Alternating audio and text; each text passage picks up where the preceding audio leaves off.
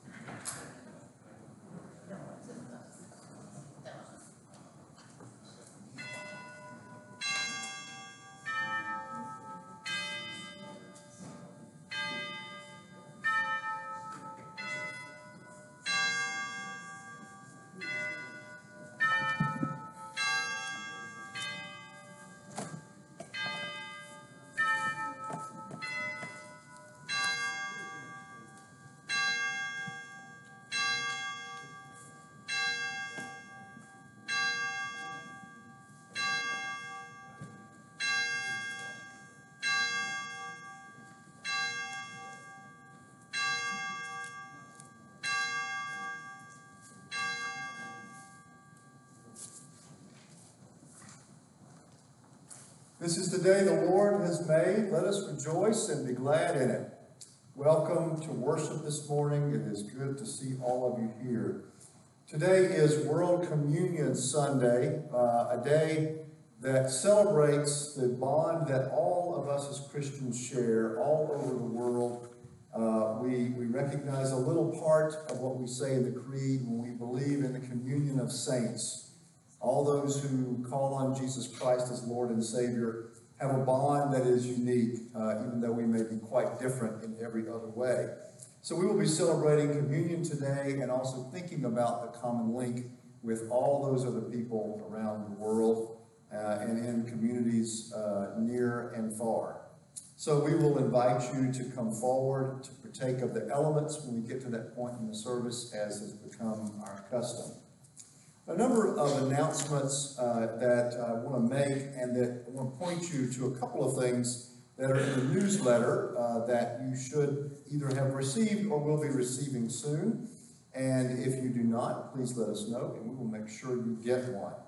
We are announcing the start of what we're calling the Legacy Fund, a special fundraising effort to build some endowment for our congregation to ensure that our ministry is good and strong into the future. There's some details of that in the newsletter. You'll be hearing more about it in the coming months, but we will run this campaign from now through next October and conclude next October, the end of the month, on Reformation Sunday next year. So be looking for more on that. And please be in prayer about how you might contribute to it. On the 31st of this month, we will be celebrating Reformation Sunday And we're designating also Heritage Day for our congregation. We're going to be inviting guests who are former members, former ministers, and as well as all of you who regularly worship here, and we will be celebrating our heritage as Presbyterians. There's going to be some very special music that day, as well as the other elements of worship, but also celebrating 200 years of worship and ministry in this place, in this congregation. I think we're actually close to 202 years now. We were trying to do this some time ago, but COVID has delayed it, and so we are, but we don't want to miss the occasion. Finally, next week, the Reverend Dr. Paige Creach will be here. Someone earlier referred to her as the other half and said, I don't want to call her the better half. And I said, well, you can call her that. That's fine. She looks forward to being with you next week, and I will be with her congregation at Noblestown. Let us worship God together.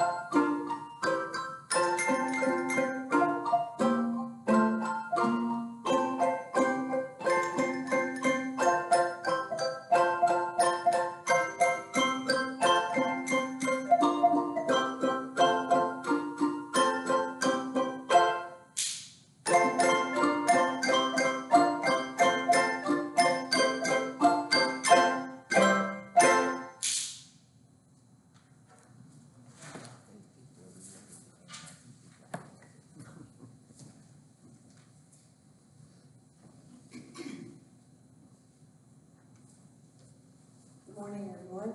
Morning. Can you rise for the call to worship, please? We have been called to walk the faithful road and to choose the way of God's justice. We are here because we believe strongly that our God is good and that we live in that goodness. We are here to proclaim our faith and to seek direction along this faith journey. Come together then to be God's people. Follow Christ and listen for the good things that God has done. Rise up in praise and thanksgiving. We will share with others the goodness that we have found in God. May our lives be an expression of that goodness.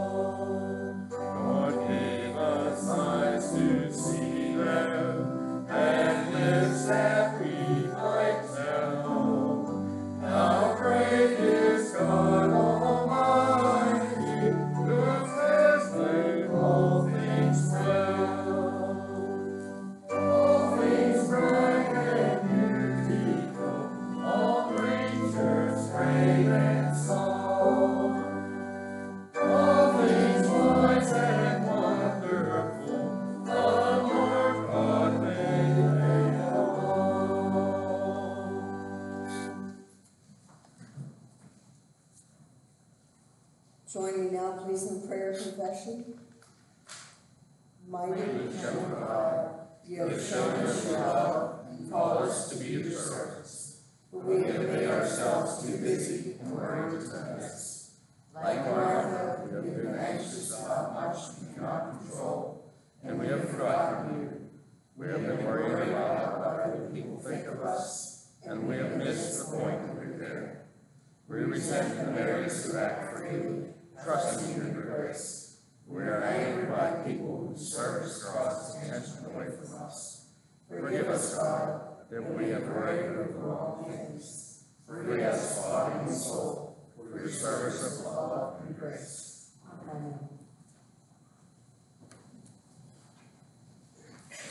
Hear the good news. Anyone who is in Christ is a new creation.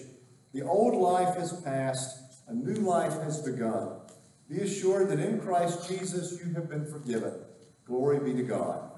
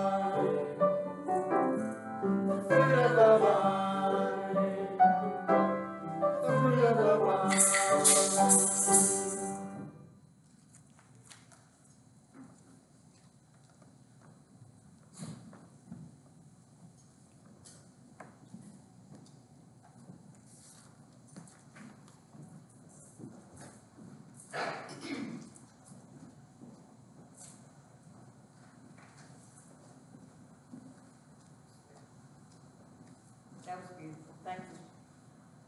I'll be reading a scripture reading from Psalms 8, O Lord, our sovereign, how majestic is your name in all the earth. You have set your glory above the heavens, out of the mouths of babes and infants. You have founded a bulwark because of your foes, to silence the enemy and the avenger. When I look at your heavens, the work of your fingers, the moon and the stars that have established, what are human beings that you are mindful of them? Mortals that you care for them. Yet you have made them a little lower than God and crowned them with glory and honor. You have given them dominion over the works of your hands. You have put all things under their feet, all sheep and oxen, and also the beasts of the fields, the birds of the air, and the fish of the sea, whatever passes along the paths of the seas. O Lord, our sovereign, how majestic is your name in all the earth. The word of the Lord. Thank you, God.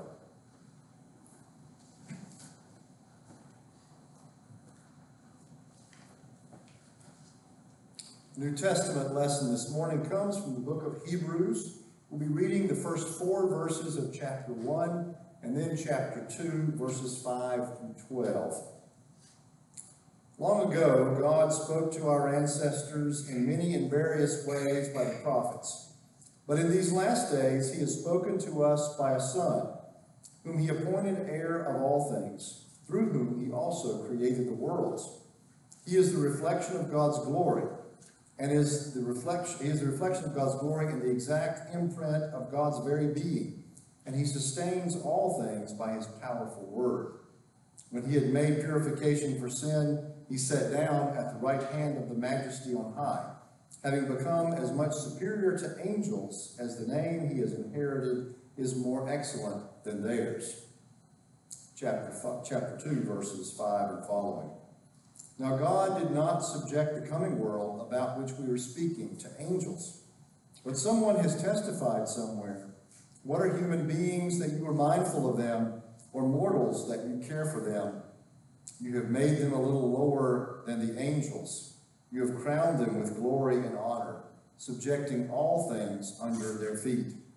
Now in subjecting all things to them, God left nothing outside their control. As it is, we do not yet see everything in subjection to them, but we do see Jesus, who for a little while was made lower than the angels, now crowned with glory and honor because of the suffering of death, so that by the grace of God he might taste death for everyone. It was fitting that God, for whom and through whom all things exist, in bringing many children to glory, should make the pioneer of their salvation perfect through sufferings. For the one who sanctifies and those who are sanctified all have one Father. For this reason, Jesus is not ashamed to call them brothers and sisters, saying, I will proclaim your name to my brothers and sisters in the midst of the congregation. I will praise you. This is the word of the Lord. Let us pray.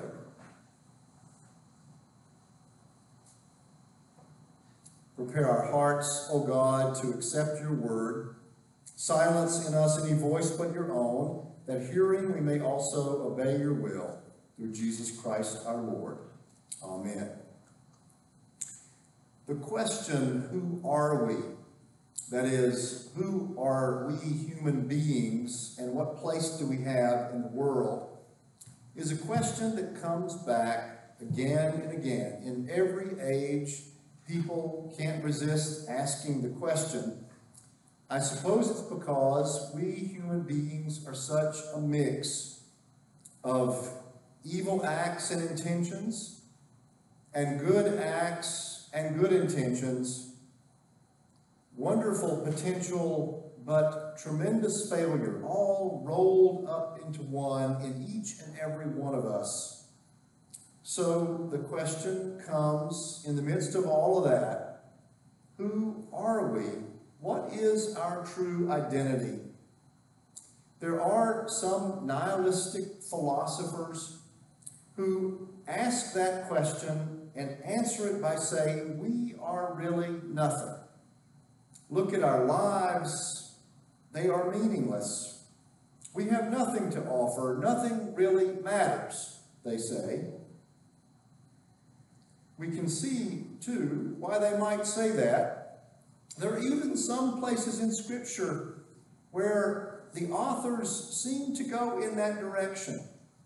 Think about the writer of Ecclesiastes, who often seems like he is at the end of a very, very bad day, who says, vanity of vanities, all is vanity.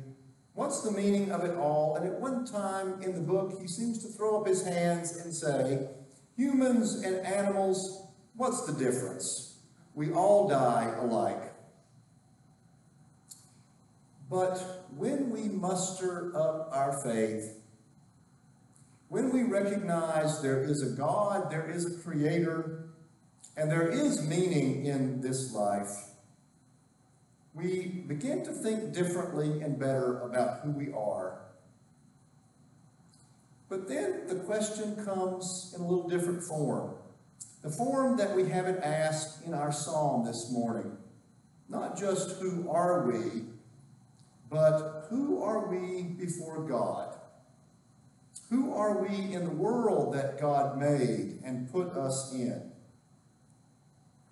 In this form, the question is asked, and we might still answer it with despair. Biblical writers sometimes seem to do that when they focus on how inadequate we are standing before the holy God, this one who is so holy he cannot look upon our sin. And the biblical writers sometimes confess, I am but a worm. I am a wretched creature. I can't do the good I know I should do, and the evil I know I should not do, that's what I end up doing. Sinful through and through. We could get that impression if we read select passages in our Bibles.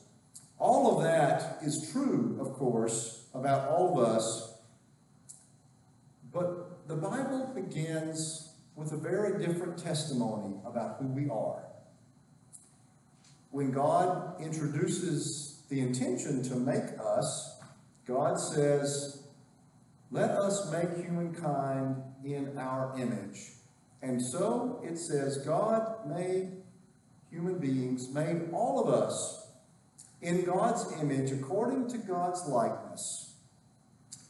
And one translation that's quite popular has it that when God did this, God looked at us and said, outstanding.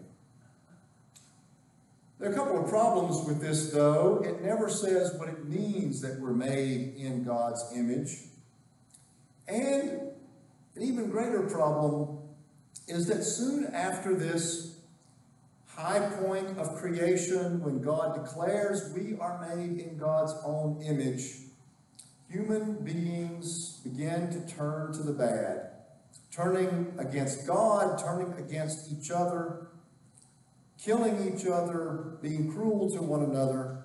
And Scripture recounts this downward spiral of humankind to the point that the earth is completely wrecked, and God looks at it all and says, I'm not so sure I should have done this. Maybe I just need to start over. So it's appropriate that the psalmist ask, what are humans that you pay attention to them? Church Father Irenaeus said, we are indeed made in the image of God, but that image is so tarnished in us that we can hardly recognize it. We see it only dimly. So, what are humans that you are mindful of them? Mortals that you care for them? In those questions the psalmist asks, the psalmist also draws up again all of the weaknesses and limitations that we have. He identifies us as Adam, mortal.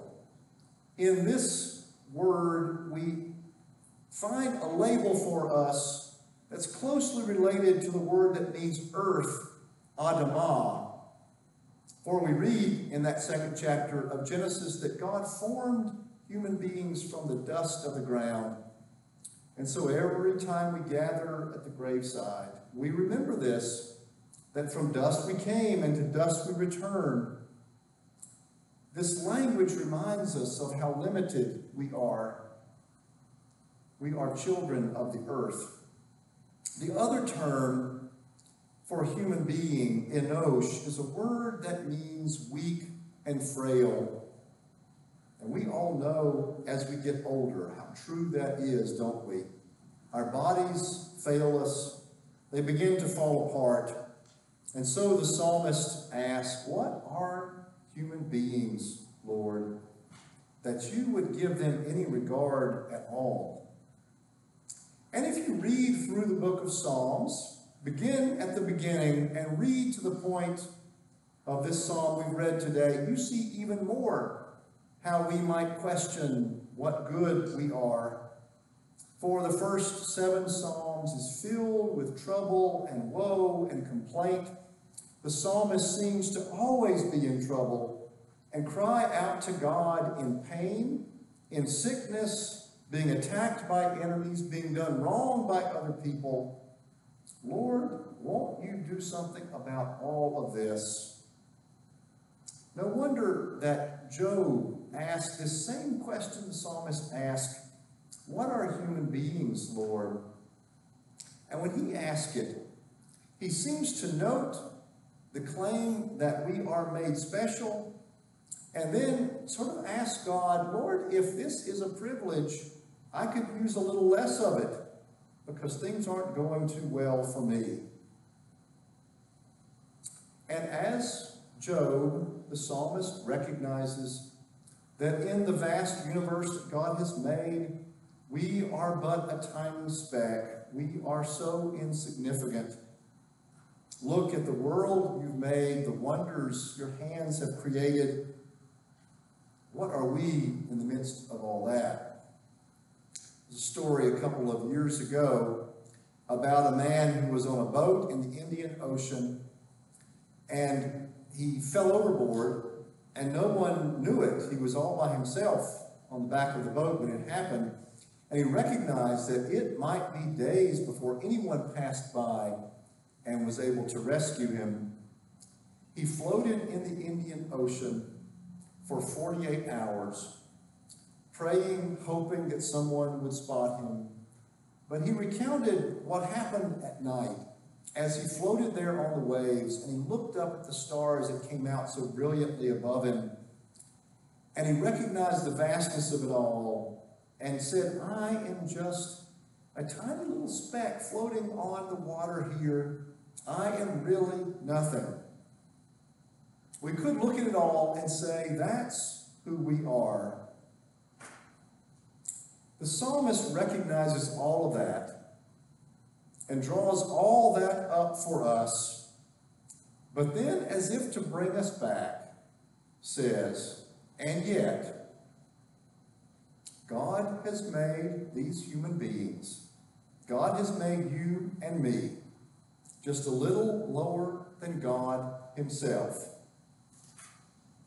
And when the psalmist says this, the word he uses for translated in the reading that Cheryl did this morning, God, is a simple word, Elohim. It can actually refer to the one true God, but it can also refer to divine beings, to angels. And so some of our older translations render it angels. And you may know this psalm by those translations. It would become a reason for some reflection by early Christians of how we are related to the angels, and stories spun out of this about how the angels became upset when God created human beings, made lower than them, but God seemed to give humans special privileges. And the angels began to complain and rebel against God's actions. The point here, though, is that far from being worthless or tiny little creatures who have no significance, God has given our lives tremendous meaning. God has, in fact, created us and put us here to stand in for him in the creation, to represent him, his intentions, to make his way known in the creation. This is, it seems, what it means to be made in the image of God.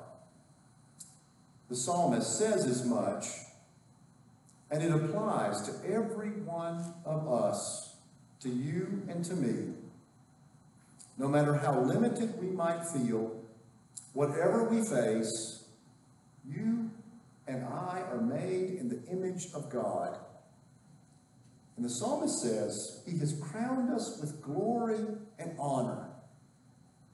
This is one of the most remarkable statements about who human beings are that has ever been made.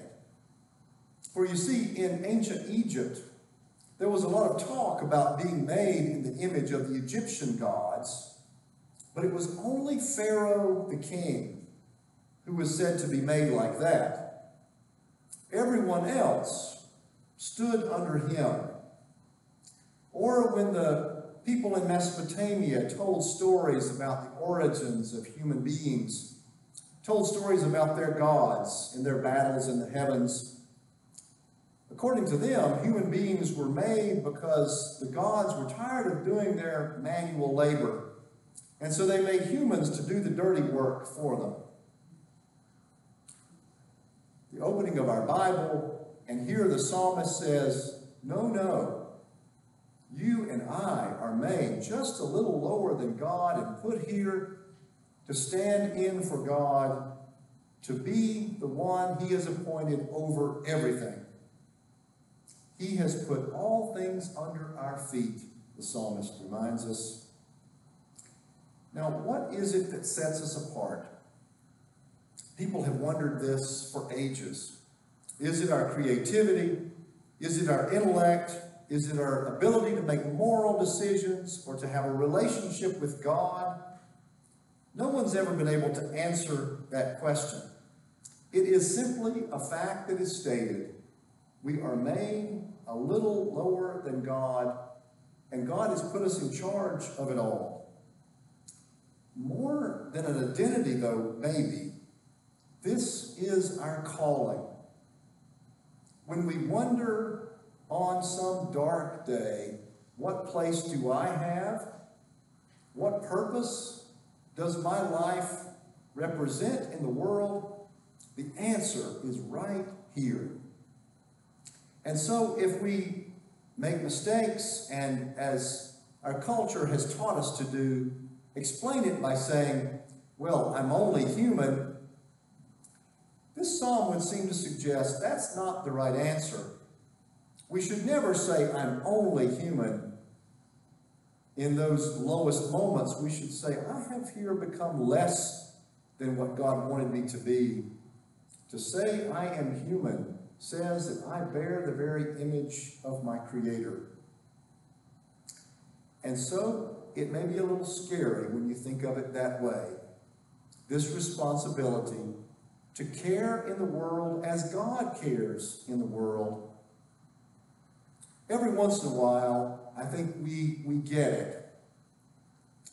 Buzz Aldrin, who is a good Presbyterian, when he landed on the moon, the first time humans arrived there, he carried with him a copy of this psalm that we have read this morning. And as they sat there before departing the module to go onto the surface of the moon, he read it out loud. Would later put it in a time capsule to remember that occasion. That despite the fact that we look so tiny in God's creation, especially from the vantage point of outer space, looking back on the earth and looking out at the universe, God has put us here for this high purpose, to govern the world and to care for it. Of course, we also often miss it, both in our fear of this identity. We want to shrink away and not take responsibility that God has given us, or we just act badly, failing to care for all that is put in our charge as we should. And so, I think, at least in part for that reason, the writer of Hebrews brings this passage and this identity up again and reminds us what this should look like for us.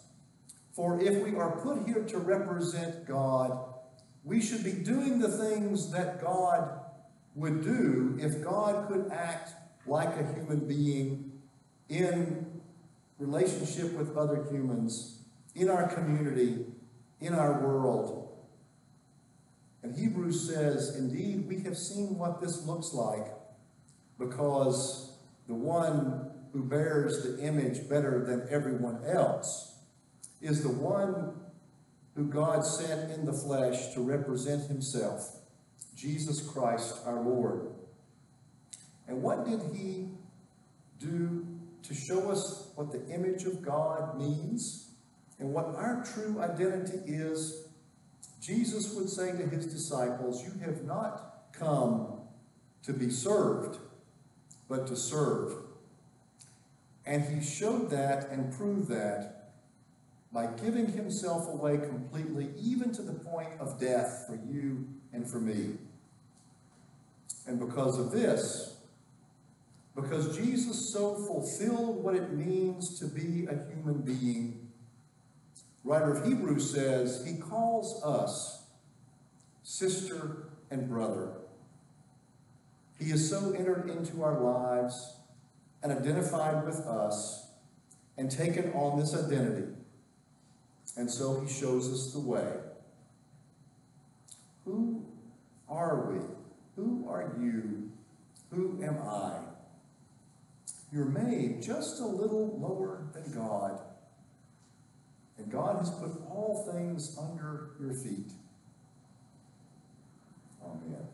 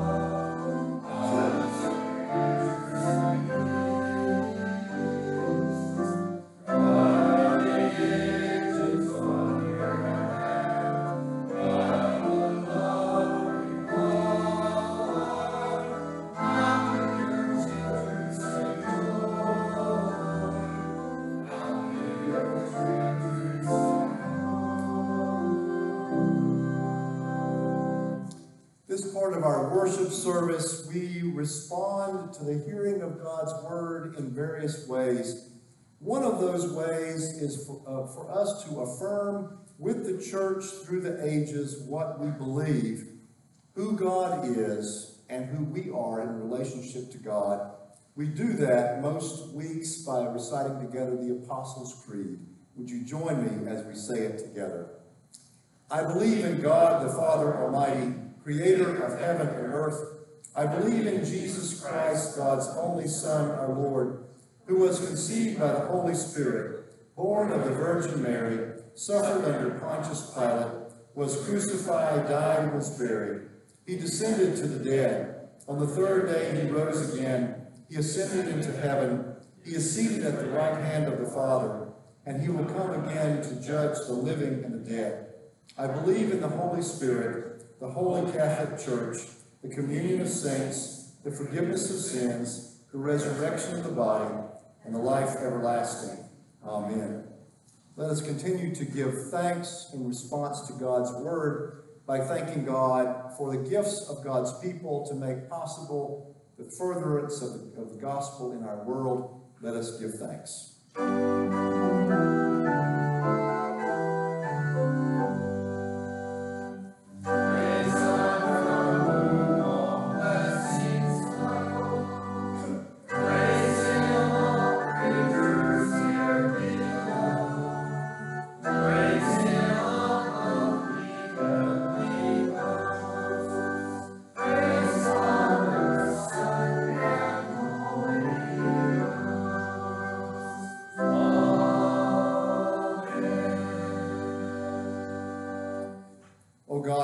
Thanks for all your good gifts, most of all for Jesus Christ our Lord, who came and lived and died for us.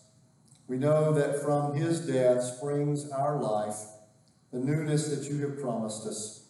And so may our tithes and offerings and all the gifts we offer you come to you as thanksgiving for the grace that you have shown to us.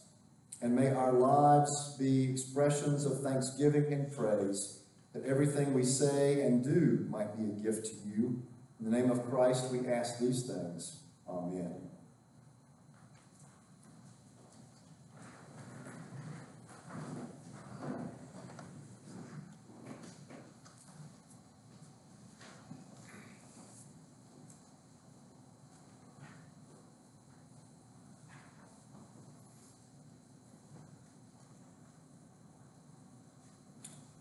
Taste and see that the Lord is good. Happy are all who take refuge in him. Jesus said, "Come to me, all you who labor and are heavy laden. I will give you rest. Learn of me, take my yoke upon you, and I will give you rest for your souls. For my yoke is easy and my burden is light." The table that we have before us is a table set by Christ himself. The invitation to us to come and to dine with him is from Christ himself. This is the table of Christ, and all who seek him as Savior and Lord are welcome here. Let us lift up our hearts and let us give thanks. The Lord be with you. And also with you. Lift up your hearts. We lift them up to the Lord. O holy God, you who have saved us and redeemed us from all our sins, we do give thanks to you and lift up our hearts to you, remembering how you created us, making us in your image, creating us for your purpose to live with you, even though you are holy and we could not sustain holiness before you.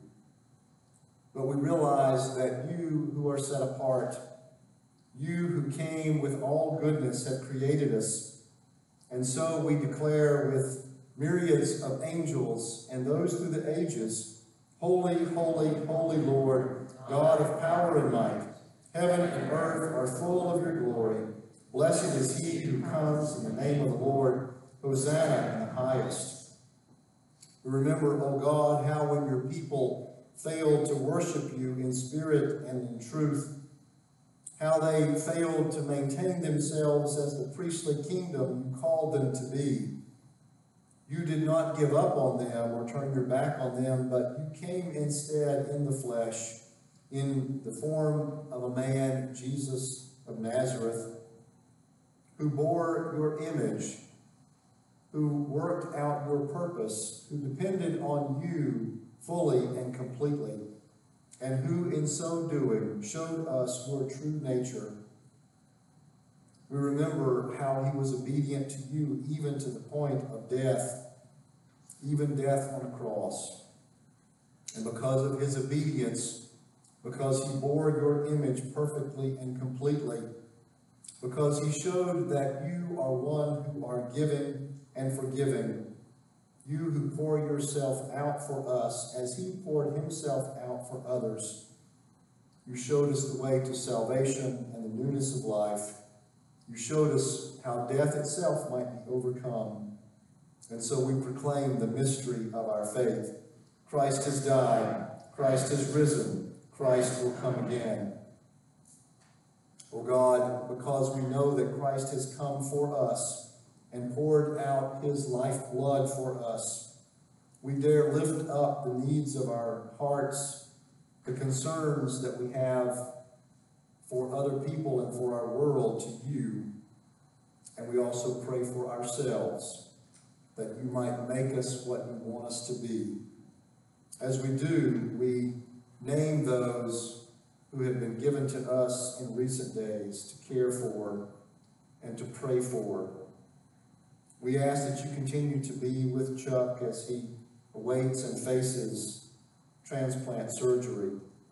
We give you thanks for Ruth and for her recovery from the hospital. We ask that you would continue to be with Harry Thompson, whose stay in the hospital has brought him home now, and as he recovers, we pray that you would be with the family of Cindy Hallenstein, especially Jenna Steele and her siblings as they mourn her passing. We ask that you would be with all these and attend to these needs, and be at work in the world as we know you are already, healing divisions, working to make peace among people who are divided from each other, working to bring purpose where there seems to be none. We know that this will all be possible completely only when your kingdom comes, but we wait for that and pray for that and ask that you show us how we might be part of it and see signs of it even now. For we pray these things in the name of Jesus, our Lord, who also taught us to pray, saying, Our Father, who art in heaven, hallowed be thy name. Thy kingdom come, thy will be done, on earth as it is in heaven. Give us this day our daily bread, and forgive us our sins, as we forgive those who sin against us. And lead us not to temptation, but deliver us from evil. For thine is the kingdom, and the power, and the glory forever. Amen. Scripture says on the night that he was betrayed, Jesus was at a meal with his disciples. And after the meal was over, he took a loaf of bread, he blessed it and broke it and gave it to them and said, Take, eat, this is my body, broken for you. In the same way, he took the cup, and he gave it to his disciples and said, This cup is the new covenant in my blood, shed for the remission of sin. Do this as often as you drink it in remembrance of me. The bread and the cup are the gifts of God for the people of God, the meal that he has set before us. Would you come and join Christ here, who has invited you?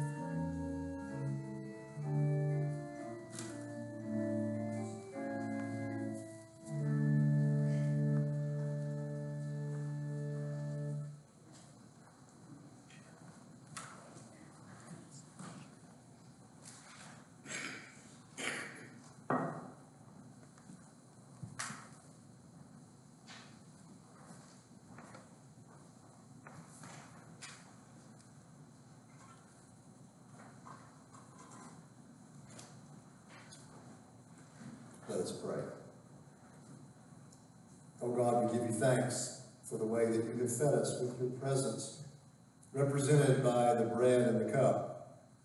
We ask that you now send us forth by the power of your Spirit, that we might proclaim with our lives, with our words and our deeds, your goodness to the world, giving testimony that you are redeeming us through Jesus Christ, and you were at work to redeem the whole world according to the work that Christ has done, his death and his resurrection. We ask these things in his name and for his sake. Amen.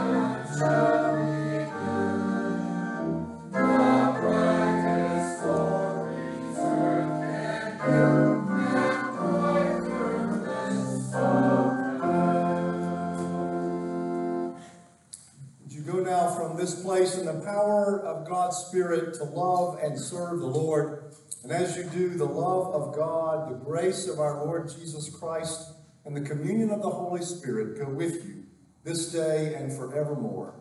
Amen.